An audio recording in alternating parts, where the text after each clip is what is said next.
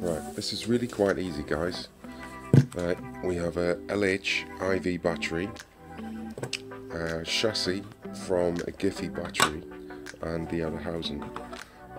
It's been hollowed out and some cutouts made to accommodate the wires, and the battery tray itself, there are a few rubbers stuck on the bottom for extra grip, and I've soldered an XT60 connector to the positive and the negative of the existing PCB.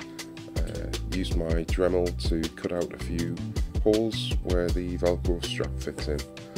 So this is a 3000 milliamp LIHV by Turnigy. Just pop it in, connect the XTC connector, make sure the wires are tucked in,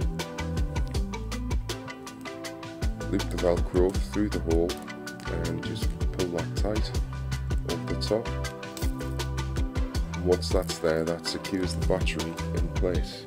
It won't move. And then just slide the cap over the top, make sure that you don't nip any of the wires, and that fits in there quite snug.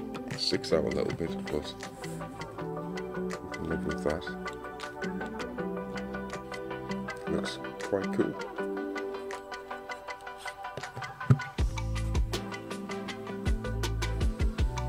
Here's my Bebop drone. It just plugs in exactly the same as a normal battery would, so there's no modifications to the drone. These are extra Velcro straps using the existing anchor points on the drone. Just pull that tight and it locks it in place, really secure. That's not going anywhere. I hope you found that helpful. I'm planning to make another video to show how to actually make this battery. As it stands, this drone is ready to fly.